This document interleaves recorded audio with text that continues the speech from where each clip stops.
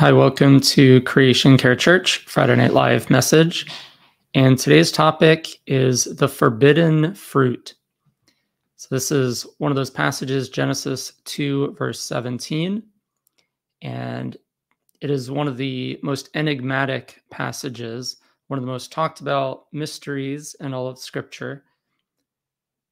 So this is also a question that has perplexed people for a long time.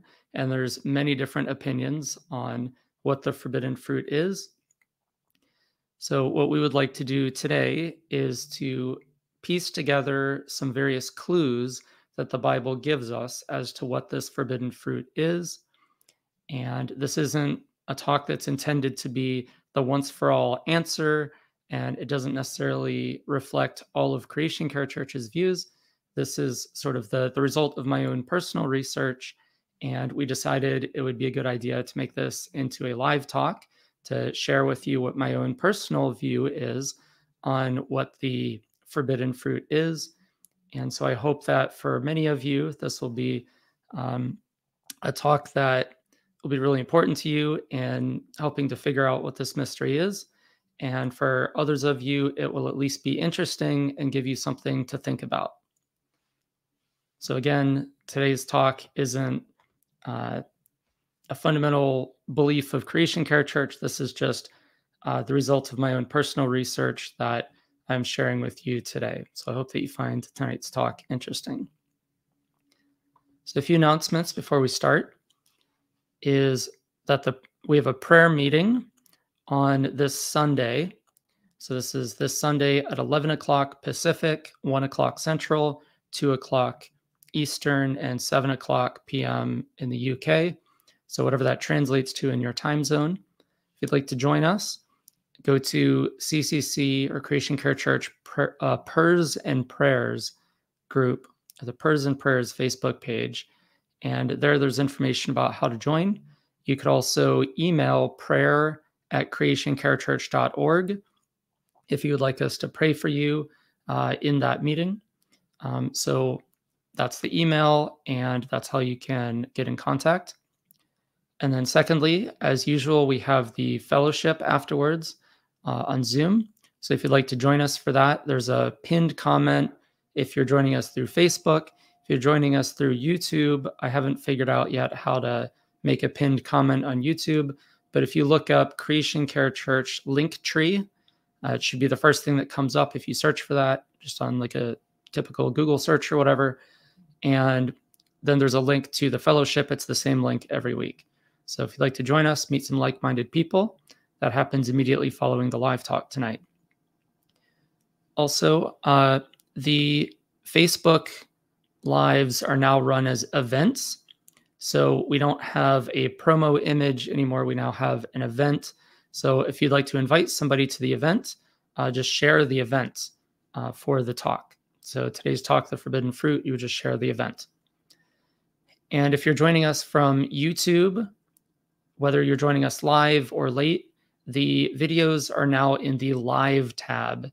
So they used to be in the video tab when we would manually upload them, but now these talks are now under the live tab.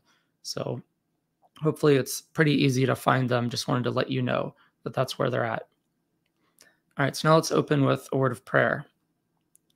Our Father in heaven, thank you so much for all the people that you've brought here today and all the people who will listen to this talk afterwards. We just pray for your guidance as we go through this very fascinating topic. And we just pray that you would give us guidance as we endeavor to learn what this forbidden fruit is. We pray this all in your Son, Jesus' name, Yeshua HaMashiach, Emmanuel, God with us. Amen.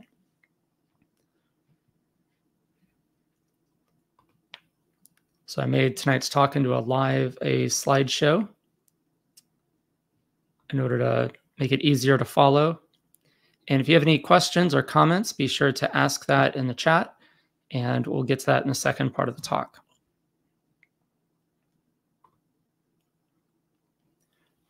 So the first scripture we should look at is Genesis chapter 2, verse 9. It says, "And out of the ground the Lord God made every tree grow that is pleasant to the sight and good for food, The tree of life was in the midst of the garden, and the tree of the knowledge of good and evil. So those are the two trees that we're going to be looking at today. So there we go, kind of off camera. There we go. The two trees that we're looking at today, the tree of life and the tree of knowledge of good and evil. So now let's go down to verses 15 to 17. Then the Lord God took the man and put him in the Garden of Eden to tend and keep it.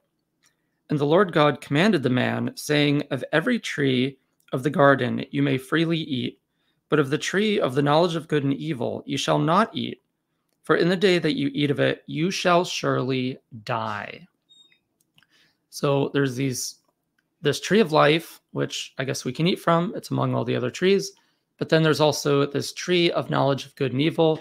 And he says, do not eat from the tree of knowledge of good and evil. That's the one command, the one thing he says, don't eat. You can eat from any tree, eat from anything, just not the tree of knowledge of good and evil.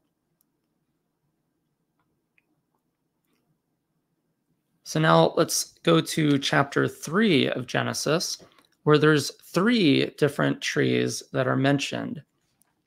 So if we start with Genesis 3, verse 22, it says, Then the Lord God said, Behold, the man has become like one of us, to know good and evil. And now lest he put out his hand and take also of the tree of life and eat and live forever. So now in Genesis 3, it's mentioning again this tree of life. So that's the first tree that we want to keep in mind, is this tree of life. And then in Genesis 3, verse 7, it says, Then the eyes of both of them were opened, and they knew that they were naked, and they sewed fig leaves together and made themselves coverings. So this is after they ate from the tree of knowledge of good and evil. They sewed fig leaves together. So how would there be fig leaves unless there's a fig tree? So that's the second tree that is mentioned, is the fig tree. So there's the tree of life, and there's the fig tree. Now third, if we go down to verse 17, it says, Then to Adam he said, Because you have heeded the voice of your wife, and have eaten from the tree of which I commanded you, saying, You shall not eat of it. Cursed is the ground for your sake. In toil you shall eat of it all the days of your life. And then verse 18, Both thorns and thistles it shall bring forth for you, and you shall eat the herb of the field. So there's supposed to be, let's see. Okay. So those two passages, it mentions this tree of knowledge of good and evil, the one he said not to eat from. That's the third tree. And then this fourth one is this thorns and thistles. Like, what is that? What's thorns and thistles? Well, the word there in Hebrew is kotz, which is Hebrew in the Strong's 6975, if you want to look it up for yourself. And that is usually translated as thorn bush. So there's 4 different kinds of trees that are mentioned. There's the tree of life, there's the fig tree, there's the tree of knowledge of good and evil, and there's the thorn bush. So 4 trees that are mentioned in Genesis chapter 3. So you have the 2 trees that we've mentioned in the beginning, the tree of life, tree of knowledge of good and evil, but now we have fig tree and thorn bush added. So now let's turn to another story in Judges, where there's 4 trees mentioned. So let's go to Judges. So don't judge this talk until you've heard it all the way through. Let's go to Judges chapter 9. And let's look at verses 7 to 15. But first, let's kind of start doing it piecemeal. Let's go 7 to 9. Now, when they told it to Jotham, he went and stood on top of Mount Gerizim, and lifted his voice and cried out and said to them, Listen to me, you men of Shechem, that God may listen to you. The trees once went forth to anoint a king over them. And they said to the olive tree, Reign over us. But the olive tree said to them, Should I cease giving my oil, with which they honor God and men, and go to sway over trees? So here, the first tree that's mentioned is the olive tree. And the olive tree gives forth oil for anointing. So that's the first tree that they went to make their king. And now let's look at verses 10 and 11. Then the trees said to the fig tree, "You come and reign over us."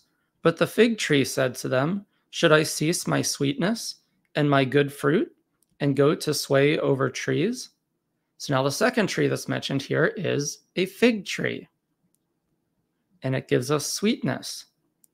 So remember, the fig tree is like there's in the promised land, there's those sweet figs and other fruits. Now let's look at verses 12 and 13. Then the trees said to the vine, "You come and reign over us." But the vine said to them, "Should I cease my new wine, which cheers both God and men, and go to sway over trees?" So now this third is this vine, a grapevine, where they get new wine, or this grape juice from this grapevine.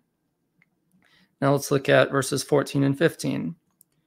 Then all the trees said to the bramble, and this is that same word, coats, which is thorn bush.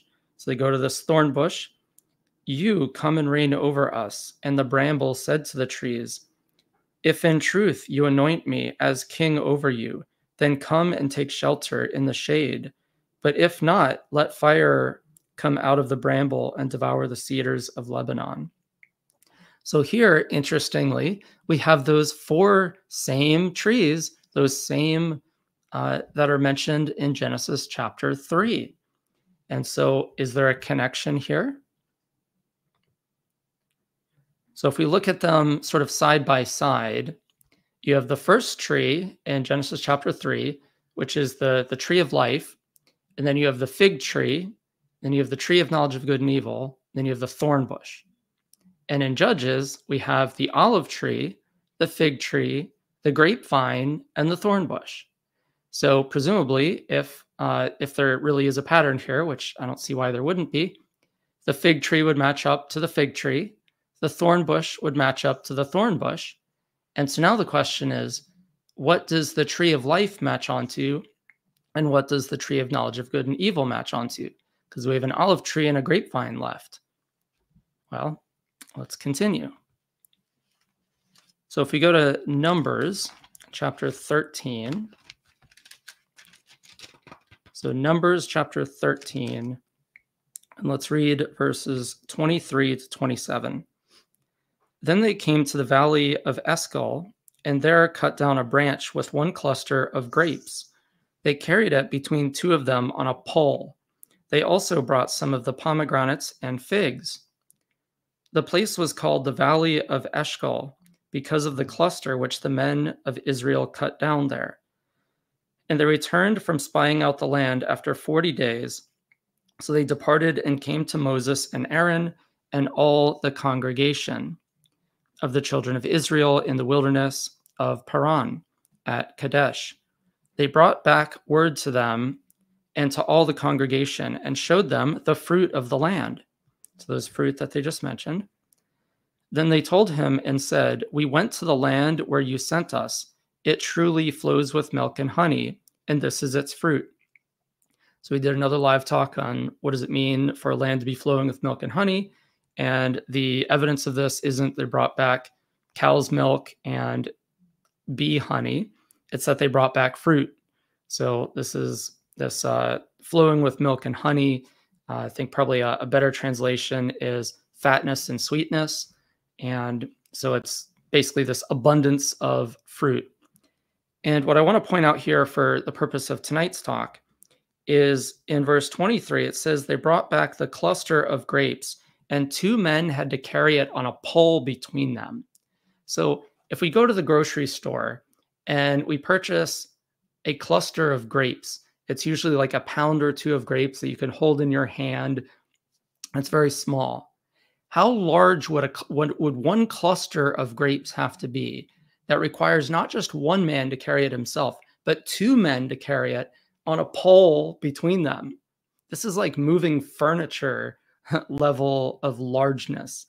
So when we think of a grapevine, people think, well, that's not really a tree. But if you think of grapes that cluster that large, think of how thick that stem, that vine would have to be. So it would look like a tree if it's that big. So I just wanted to kind of point that out.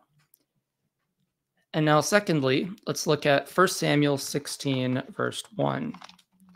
This is 1 Samuel chapter 16, verse 1. Then the Lord said to Samuel, "How long will you mourn for Saul, seeing I have rejected him from reigning over Israel? Fill your horn with oil, and go. I am sending you to Jesse, the Bethlehemite, for I have provided myself a king among his sons." So this is just to show, and this is something that happens throughout the Bible, is that anointing happens with oil. And so that's what the anointing is. It is to be anointed with oil. And so the olive tree gives oil, and that oil is used for anointing, along with other oils that are also used for that purpose. But there's another purpose for this olive oil. So if we go to 1 Kings chapter 17, and we look at verses 7 through 16,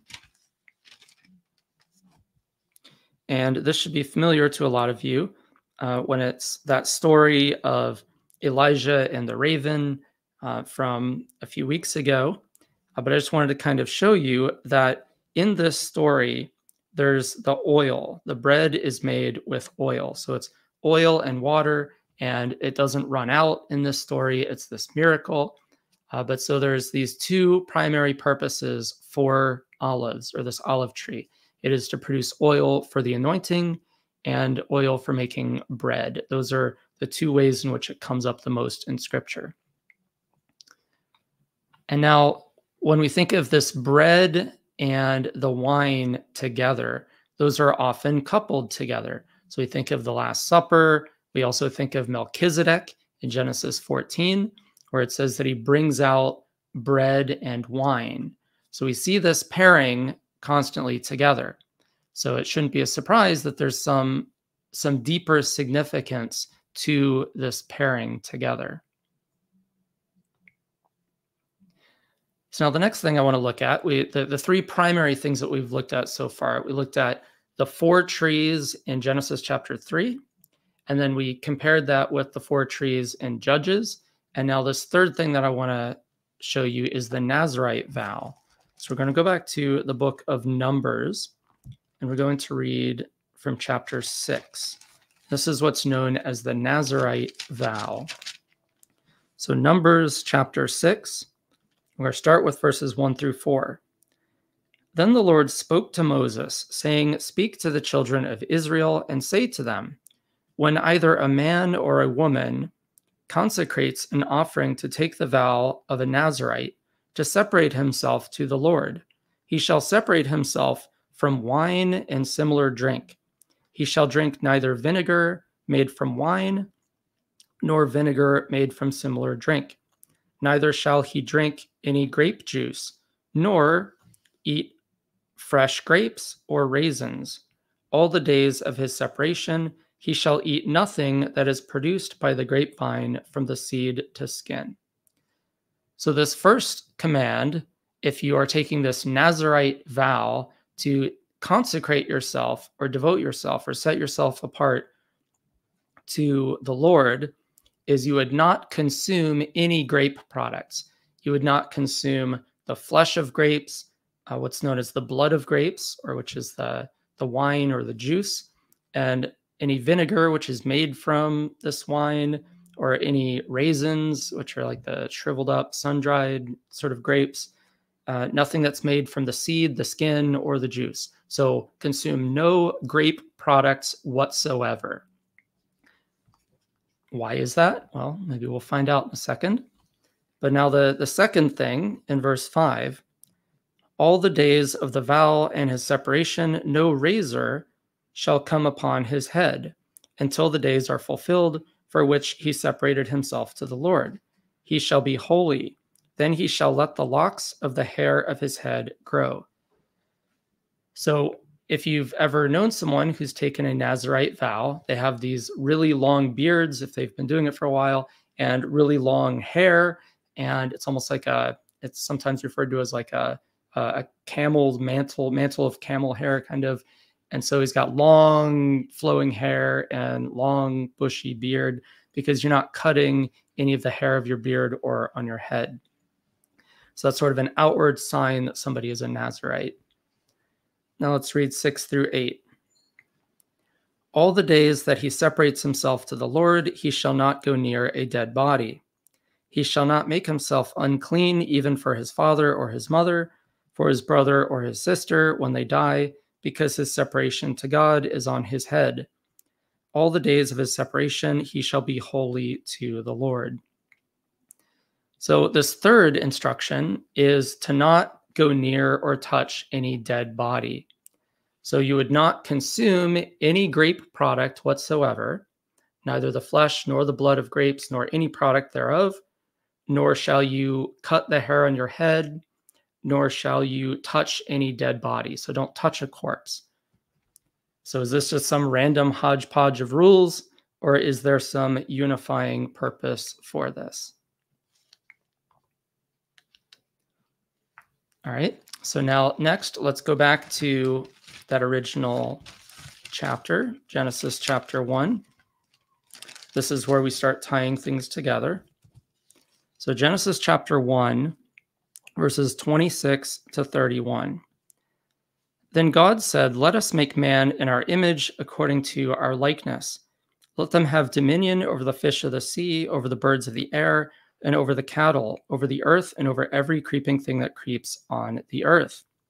So God created man in his own image. In the image of God he created him. Male and female he created them. Then God blessed them, and God said, "Be fruitful and multiply, fill the earth, subdue it, have dominion over the fish of the sea, the birds of the air, over every living thing that moves on the earth." And God said, "See, I have given you every herb that yields seed, which is on the face of all the earth, and every tree whose fruit yields seed, to you it shall be for food. And to every beast of the earth, to every bird of the air, and to everything that creeps on the earth, in which there is life, I have given every green herb for food." And it was so. Then God saw everything that he had made, and indeed it was very good. So the evening and the morning were the sixth day. So God creates everything, and he creates humanity in his image and likeness, gives them dominion over everything, including the animals. But he says, eat any fruit of any tree that has seed, eat any vegetation of the ground. But what's the one thing that we would not be allowed to eat? We're not allowed to eat the other creatures. And so that's the one thing that we are not permitted to eat. We can eat of any tree. He doesn't say anything about any tree being forbidden here. Only the animals would be forbidden. But now let's go to Genesis 9 after the flood. So now in Genesis 9, if we look at verses 1 through 8, it's kind of this mixed blessing where he's blessing them and saying, "Be fruitful and multiply," similar to Genesis 1. But now there's like this recognition of bloodshed. And so the key verse here I want to point out is that in verse 4, it says, "But you shall not eat flesh with its life, that is, its blood." So here again, the one thing that we're not permitted to eat is this flesh and blood. So interesting how the Nazirite vow, the one thing that you're not allowed to eat is the flesh and blood of grapes. And the other thing that you're not allowed to do is touch a dead body. Well, how would you eat an animal's dead body if you're not touching that animal's dead body? So presumably you would not be allowed to eat animal bodies. So now the other thing that's said about this fruit that you're not supposed to eat, if you eat it, you will surely die. So if you go back to Genesis chapter 3, verses 1 through 3, it says, "Now the serpent was more cunning than any beast of the field which the Lord God had made. And he said to the woman, 'Has God indeed said, you shall not eat of every tree of the garden?' And the woman said to the serpent, 'We may eat the fruit of the trees of the garden. But the fruit of the tree which is in the midst of the garden, God has said, you shall not eat it, nor shall you touch it, lest you die.'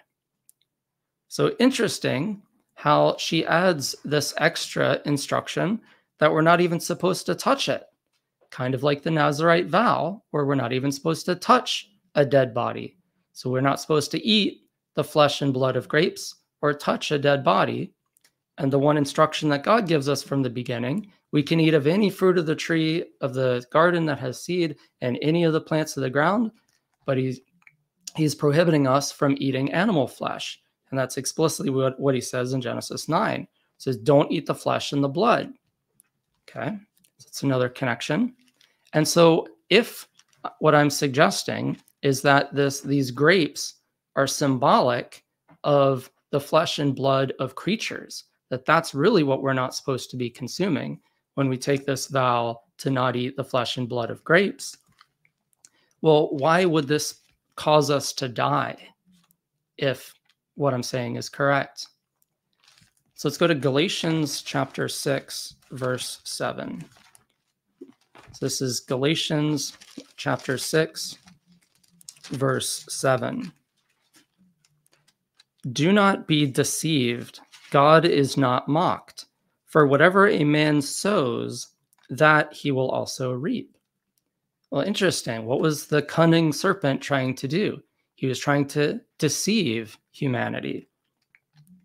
And what happens if we kill? Then we would be killed. So if we're killing an animal to eat their flesh and blood, then we would reap what we sow. That if we're killing, then we would be killed. And so he says, don't eat this fruit lest you die. Well, if that fruit is the flesh and blood of other creatures, then you're causing death, then you will reap that. That's part of his divine justice. And this doesn't just show up in the New Testament, we also see it in the Old Testament. So if we go to Hosea chapter 10, that is Hosea chapter 10, verses 12 through 13. Sow for yourselves righteousness, reap in mercy, break up your fallow ground, for it is time to seek the Lord, till he comes and rains righteousness on you. You have plowed wickedness, you have reaped iniquity, you have eaten the fruit of lies, or the fruit of deception, because you trusted in your own way in the multitude of your mighty men. So interesting here that it's saying to sow for yourselves righteousness, and you will reap mercy. So when Jesus says, learn what this means, I want mercy, not sacrifice. He's quoting Hosea 6:6. And he says in Luke, I believe it's Luke 3:6, where he says, be merciful just as your Father is merciful. So we want to be merciful toward animals. We don't want to sow this unrighteousness, sow this wickedness by causing violence to them so we can eat their flesh and blood. That would be eating from the fruit of lies, this fruit of deception. So we don't want to be deceived into doing that. So then what would be the tree of life, which would be the antithesis of this tree of knowledge of good and evil, this fruit of deception that we aren't supposed to eat? We've been prohibited from eating from the beginning. So let's look at Proverbs chapter 3. This is Proverbs chapter 3, verses 13 to 18. Happy is the man who finds wisdom, and the man who gains understanding. For her proceeds are better than the profits of silver, and her gain than fine gold. She is more precious than rubies, and all the things you may desire cannot compare with her. So even if the fruit of the tree is desirable to make one wise, it's deceptive. That's not where wisdom is found. Length of days is in her right hand. In her left hand, riches and honor. Her ways are ways of pleasantness, and all her ways are ways of peace, which is typically contrasted with violence. So none of her ways are ways of violence, but instead all her ways are peace. And then 18, she, wisdom, is a tree of life to those who take hold of her, and happy are all who retain her. So this wisdom of God would be the tree of life, and all her ways are ways of peace. But the tree that's the antithesis of this tree of life, that would be the tree whose ways are deceptive and whose ways are the opposite of peace, the ways of violence, the ways of bloodshed, the very thing that those taking the Nazirite vow are abstaining from. Not only do they not consume the flesh and the blood, but they don't even touch the dead body.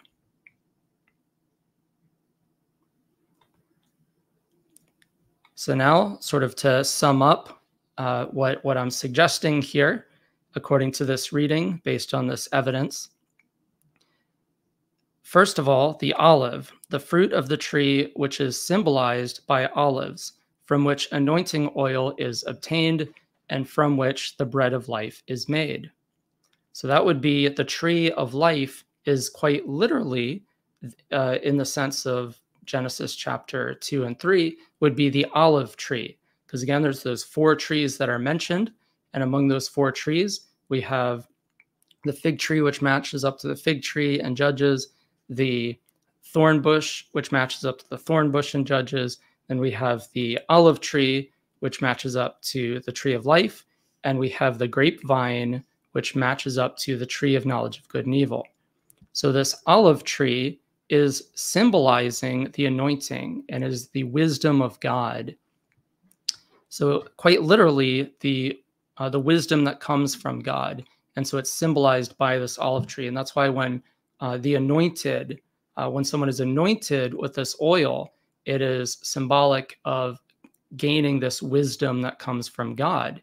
And so the tree of deception is the deceptive form of wisdom, where it's as if you disobey God, you'll gain this wisdom that you don't already have. But really, the wisdom comes from trusting in God and obeying him. And so then the grapevine would be the tree of knowledge of good and evil. So the forbidden fruit is symbolized by the flesh and blood of grapes, from which wine is obtained.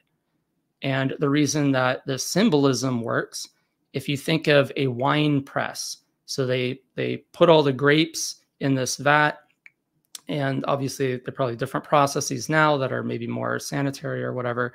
But in Bible times, you would have people literally trampling on the grapes in order to get all the juice out in order to make this wine from it. And so there'd be this large flowing red liquid that's about as close as you can get to the color of blood, the sort of dark red color juice. And the person who's trampling them would have this blood of the grapes up to their knees, staining them from their feet to their knees. And similarly, if you look at someone in a slaughterhouse, or in Bible times, it would be the priest at the temple, where he's slaughtering all the animals and the blood is draining out and he's standing in the blood. So these pools of dark red color liquid, this blood from the animals, it would be up to his knees that he would be covered in it. So the imagery would be very noticeable, that somebody who's trampling the grapes in the wine press would look just like the person who is slaughtering the animals and shedding their blood in the slaughterhouse. And so in the symbolic sense, it is the grape, but in the literal sense, it is the flesh and blood. The one thing that he strictly says in Genesis 9:4, but you shall not eat the flesh and the blood, for the blood is the life. So we are not to eat that. And again, that's the one thing we weren't permitted to eat in the beginning in Genesis 1. We could eat of any actual fruit of the tree and any actual plants of the ground. There's no actual fruit or vegetation that we're forbidden from eating, but it is this symbolism symbolized by the grape that we are not to eat any flesh and blood. So it's literally the flesh and blood of our fellow creatures, the one thing God has consistently told us to abstain from shedding, both before and after the flood. So hopefully today's talk gives you at least something to think about. Again, this isn't the view that Creation Care Church is saying is absolutely the only correct view. This is my own personal view that I've come to through my own personal research, and I wanted to share it with everyone today because I thought it might resonate with a number of you. So I hope that today's talk was at least interesting to you, if not a sort of eureka moment for you. Now, if you have any questions or comments, we'll get to that in this next part of the talk.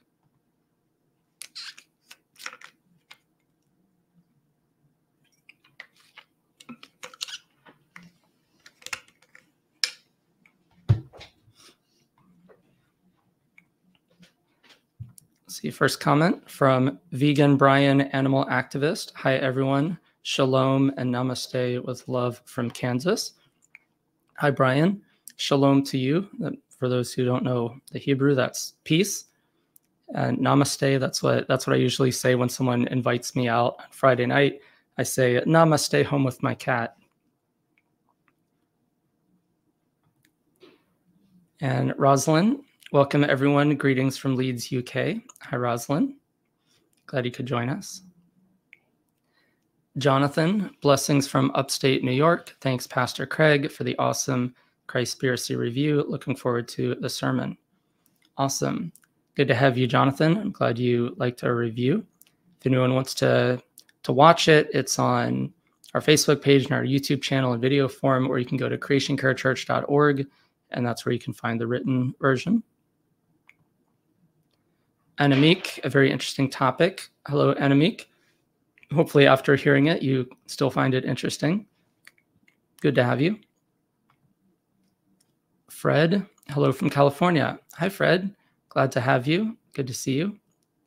We're now streaming on YouTube, live streaming on YouTube in addition to Facebook.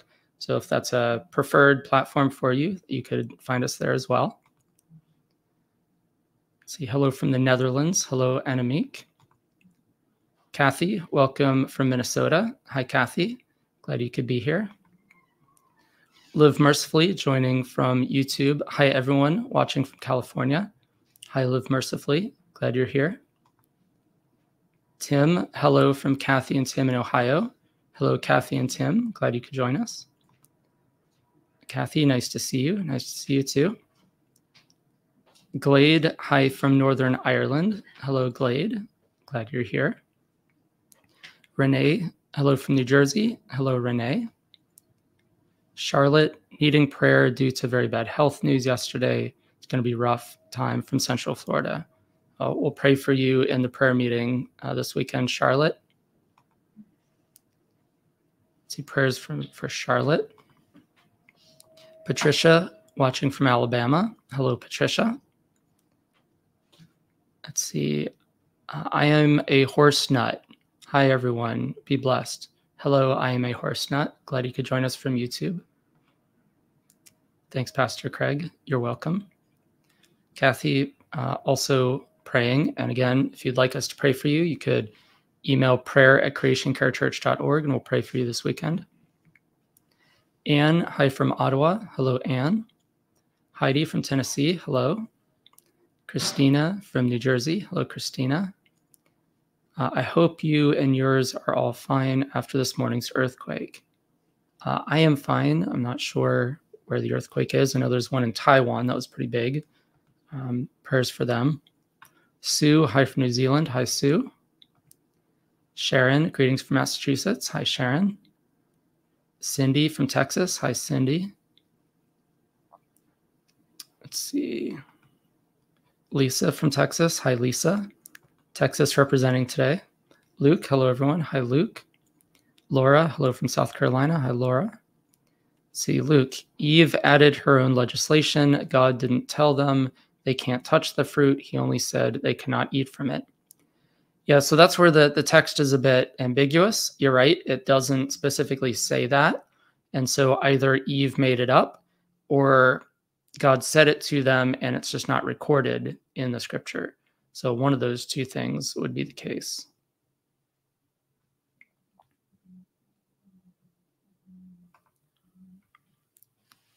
Let's see, Chris, hi from South Carolina. Hi, Chris.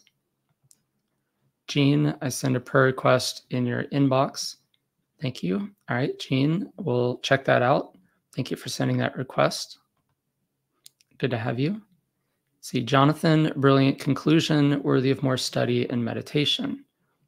Awesome. Glad that you found today's study helpful. I think one thing, if somebody, let's say, disagrees with the conclusion that I'm suggesting here, well, that's fine. But now I've presented my biblical case for what I believe the tree of knowledge of good and evil is and what the tree of life is. And if you have an alternative view, then, well, let's see your evidence. I'm not saying, Jonathan, your evidence, but like someone else who might disagree with this particular conclusion. And so there's quite a few instances that I've brought up, like with the Nazirite vow and the 4 trees mentioned in Judges and how those match up with the 4 trees mentioned in Genesis 3, and how there's this link between all of these things, where it's this thoroughgoing thread where from beginning to end, God is not wanting us to consume flesh and blood. He wants us to be living according to this wisdom of God, these ways of peace. All her ways are ways of peace. And so if someone says, well, I reject that conclusion, I think the tree of knowledge of good and evil, this fruit, is this other thing. I think it's an apple. Well, where are apples even mentioned in the Bible? Or I think it's a pomegranate, or I think it's a fig, or I think it's something else. It's like, okay, well, show me your biblical evidence for this, and then we'll compare them side by side. So today's talk was more just sort of showing, here's my evidence, and if you have a different perspective, present yours. See, Julie, what about literal wine? I don't drink it myself, but know other Christians that do. What do you think of that?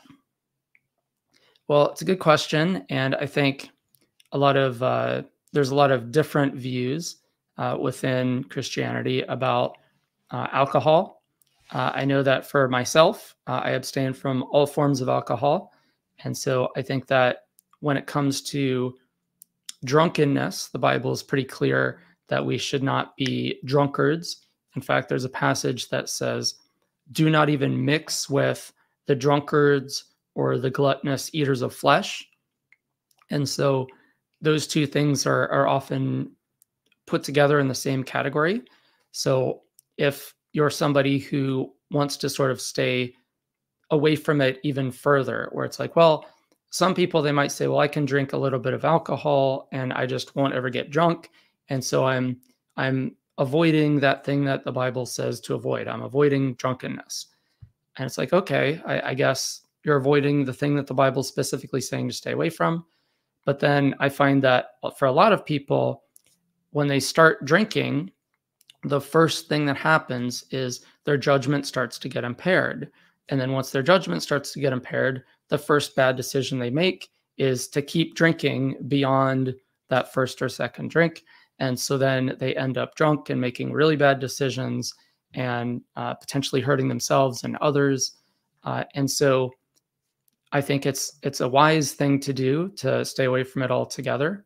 But again, if somebody maybe has a different perspective where they think drinking some amount is okay, well, there's biblical evidence to suggest that that might be the case as well.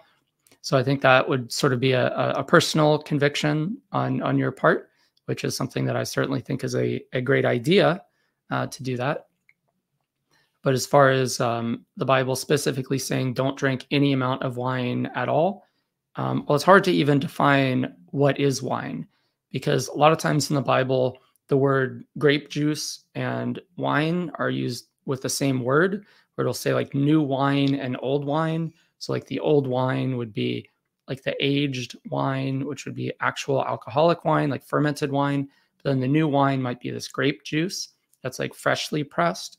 And so the fruit of the vine is not even easy to know like which passages are referring to which a lot of times in the Bible. So it's hard to make some sort of overarching universal claim, but I think in general, if you want to pick one or the other, it's better to abstain completely rather than risking exceeding it. Let's see, Mr. B. Kings, that was excellent. Well, thanks. Your name is also excellent, Mr. B. Kings, and I'm glad that you can join us from YouTube. I'm glad that you found tonight's study helpful.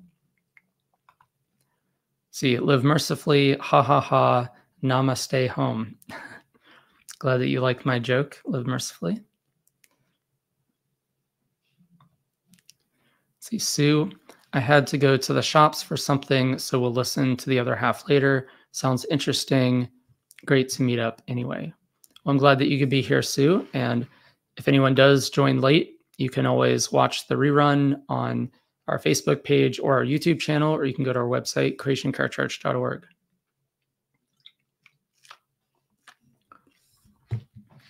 You won't be able to hear my jokes live, though, so that's the drawback. See, Victoria. Hello from Victoria in Oberlin, Ohio. Hello, Victoria. Glad to see you. And you give us a little peace dove. I assume that's a dove of peace. So welcome, Victoria, and peace to you as well. Claudine. Hi, everyone from Santa Ana, California. Hi, Claudine. Welcome. See, Luke. I personally think Eve added her own legislation to not touching the fruit because the snake took it as an easy way to tempt Eve into eating. It's a mistake many believers do today, where they add their own legislation, which makes them more prone to sin. Okay, that's certainly, like I said, that's one valid conclusion to draw from that. But I want to suggest maybe another perspective, that maybe that's not really what was going on, even if maybe God didn't tell her that extra instruction not to touch it. Maybe she came to that decision on her own. So as we said, maybe if the Bible doesn't say abstain completely from all forms of alcohol, just don't get drunk, you might say, well, I don't even want to put myself in a position where I might, accidentally get drunk. And so I want to just abstain completely. So you're doing something, you're adding your own legislation, but you're not doing it because you're trying to put something equal to God. You're trying to get yourself one step removed from accidentally doing the thing that we're not supposed to do. So if we look at the Sermon on the Mount in Matthew chapter 5, it's starting in verse 21, it says, "You have heard that it was said to those of old, 'You shall not murder, and whoever murders will be in danger of the judgment.' But I say to you that whoever is angry with his brother shall be in danger of the judgment. And whoever says to his brother, 'Raka,' shall be in danger of the council. But whoever says, 'You fool,' shall be in danger of hellfire." And so this idea here is Jesus is saying, well, yeah, it's a sin to murder. But he's saying, don't just avoid murder, avoid getting angry with someone to the point where you're tempted to commit murder. Because if you allow yourself to get angry with someone to the point where you want to murder them, then you're only one step removed from actually murdering them, which is the sin. So he's saying, don't even put yourself in a position where you'll be one step away from committing the sin. Like, stop it further back. Whenever you start getting angry with your brother to the point where it could escalate to the point where you'll want to kill him and then actually kill him, way back there, stop it and put it in check so that you never get to that point where you're one step away from committing the murder. And so that might have been what Eve was doing, where she's saying, look, there's one tree that God said not to eat from. And so I'm not going to sit there and look at this tree and touch its fruit and sniff it and kind of be like, maybe I should do this, and sort of entertain those thoughts and those desires. Maybe she's like, don't even touch it. Don't even go near it. Don't even entertain the thought of disobeying God and his instruction. And so it might have been this sort of safeguard in that respect. So I think whenever somebody does something like that, that's something that we get from, as I showed the Sermon on the Mount, that Jesus gives us a precedent, and he does the same thing when it comes to adultery. It's like, don't even lust after somebody that would tempt you to then be in a position where you're prone to commit the adultery act and things of that nature. So again, Luke, not saying that your view is wrong. You certainly could be correct on this. I just want to show that there's evidence for the other perspective as well. See, Julie, and what about eating grapes? I eat grapes fairly frequently. Okay, so if you are in an outward literal sense taking a Nazirite vow, then you would not want to break that vow by eating grapes. But if you're not taking the symbolic sort of outward literal vow, or you're not cutting your hair or eating grapes, then I would say that the more important thing is to understand what that thing is symbolically representing. And that is representing not eating the flesh and blood of creatures.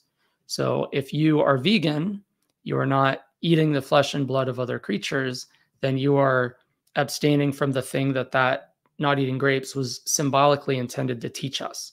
So I would say that eating the grapes is more just like a symbolic thing. If you want to avoid it, avoid it. If not, I don't think that was the main thing. And so as long as you're vegan, I think you're doing the thing that it's trying to teach us. Let's see, Beata, glad you could join us.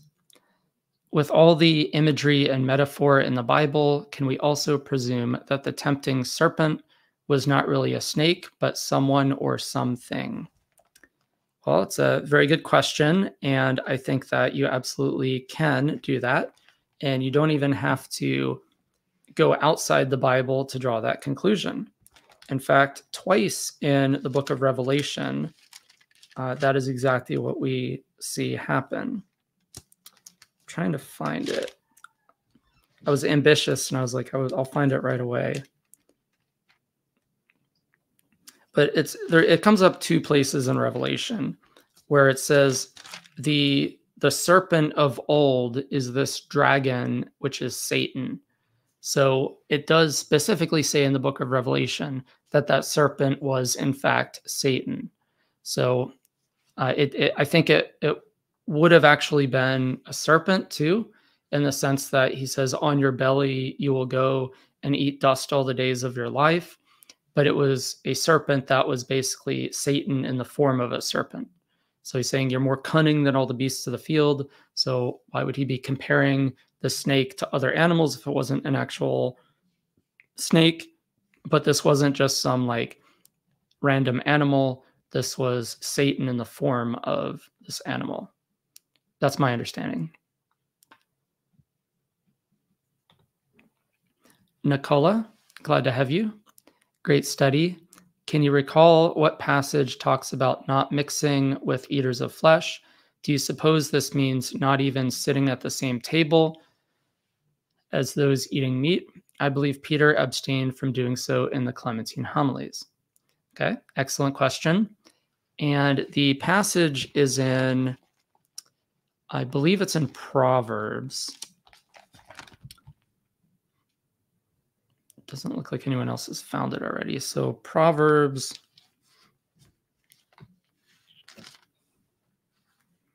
I have like a whole bunch of Proverbs that are circled, so I have to look it up. It's I can quote the passage to you though. I'm not sure where it is in Proverbs though.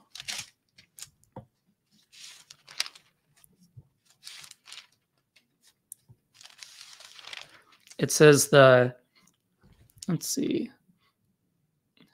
Do not mix with wine bibbers or gluttonous eaters of flesh.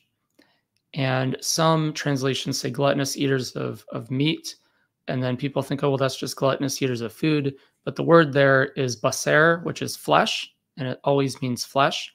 And so we know that is eaters of flesh. So don't mix with those who do those things. And Paul makes a similar comparison, again, depending on your translation of Paul, where he lumps these two things together, where he says that eating the flesh and drinking alcohol are things that make someone prone to violence. And so that's why they're morally questionable. So that would be further evidence to support this. And then your question about sitting at the same table. Well, Paul also talks about that in, I believe it's 1 Corinthians, maybe chapter 11, where he talks about not eating at the table of demons. You can't sit at the table of the demons and also the table of the Lord.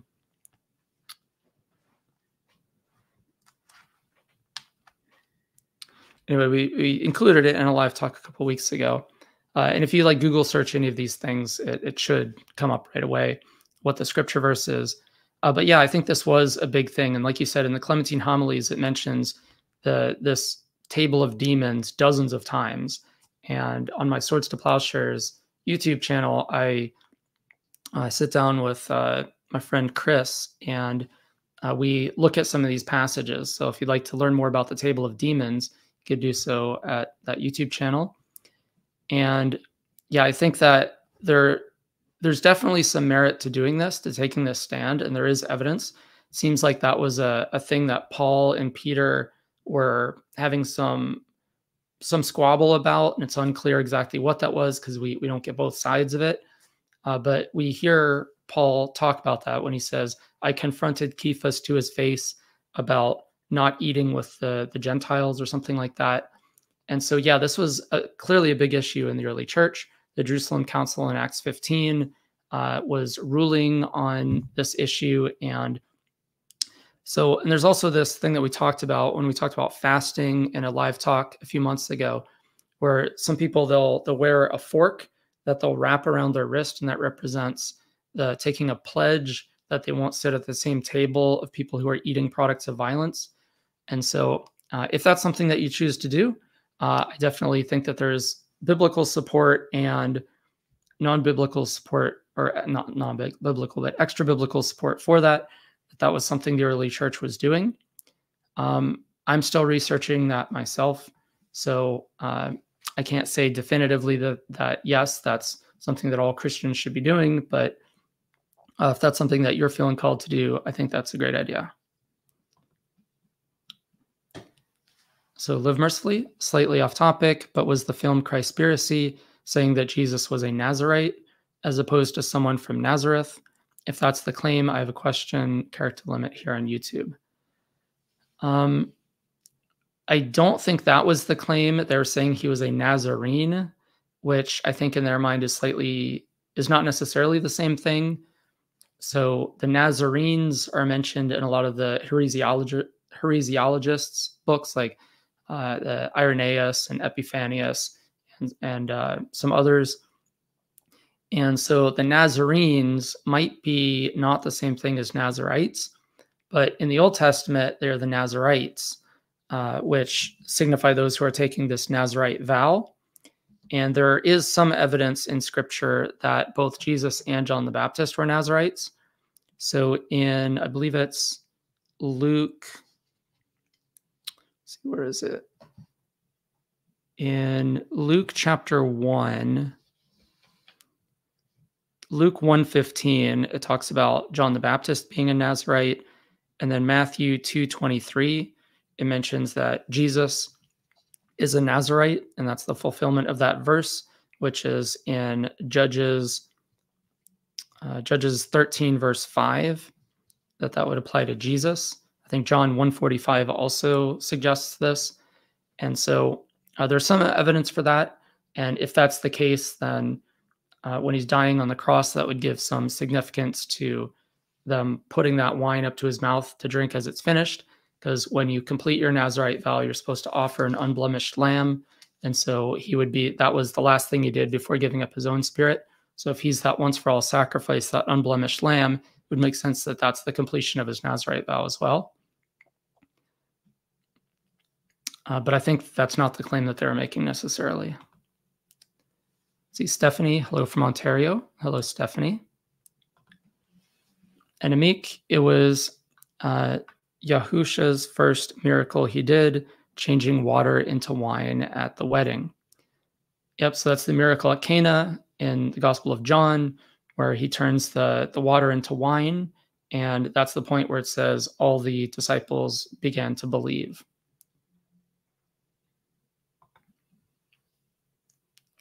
And then Sue, I'm probably way off beam here, but the hair idea reminds me of Bob Marley. Was he a Nazarite? I wouldn't have a clue. I'm also not sure if he took a Nazarite vow, but yes, the sort of long flowing dreadlocks would be exactly the kind of thing that you would see with a Nazarite. See, enigmatic, a very interesting topic, definitely something to listen at again, research and pray about. I had something completely different as the forbidden fruit in my mind. Yeah, most people, this is not a view that they've heard before. It looks like we have a few more comments that unfortunately we're out of time, so I won't be able to get to. I'll have to respond in the comments. So thank you everyone for these comments and your participation. Hopefully this was an enlightening talk. And next week, we're doing moving mountains based on Mark 11, verse 23 to 26. So what does it mean to move mountains? And now let's close in prayer, and then we'll have our fellowship. Our Father in heaven, thank you for all the people that you've brought here today for tonight's live talk. And we pray that this would encourage people to dive deeper into the mysteries of your scriptures and to have a deeper connection with things and to live according to your very good will. And whatever this forbidden food might have been, let us live according to your very good design in the beginning, where there's no creatures that are harmed. We're all living according to your wisdom, which you say is the tree of life. This wisdom where all your paths are paths of peace. There's no violence and no bloodshed. So let us not trample our fellow creatures and shed their blood, but instead let us be friends to them and let us be in this fellowship, covenant relationship with them and with you, Lord. And let your spirit guide us in all things. We pray this all in your Son, Jesus' name, Yeshua HaMashiach, the anointed of the tree of life. Emmanuel, God with us. Amen. So thank you again for joining us, and we look forward to having you again next week. God bless.